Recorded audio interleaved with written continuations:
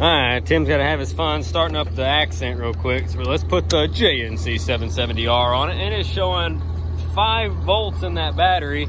Let's bump that up to about 12.5. There it goes. But where is this leaking? Oh crap, cut it off. Holy cow. God almighty, he said it was a gas leak. Jeez. Rev it up one time, burst into flames. No kidding. Holy cow.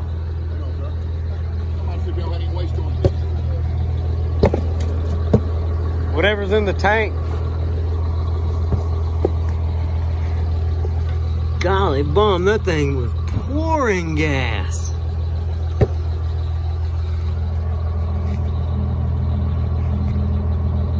Somewhere down there, the line's leaking, and I mean, it is leaking.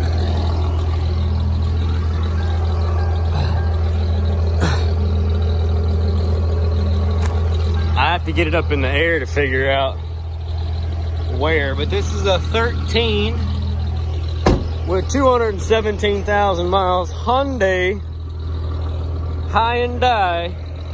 Accent.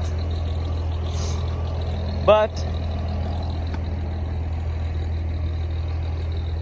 this thing's got a good motor, it's got a good trans, it's got a good fenders, couple doors, tail light, window glass, rear bumper cover's not the worst, trunk lid, rear glass, passenger side tail light. These doors are hit or miss. I guess they never miss, huh?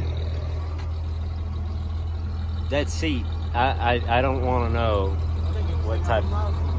217. That's a lot. Yeah, those seats are kind of. It's fucking hard. Sorry. I mean to cuss you too. It's terrible. It's gross. All right. Well, does it run? Yes.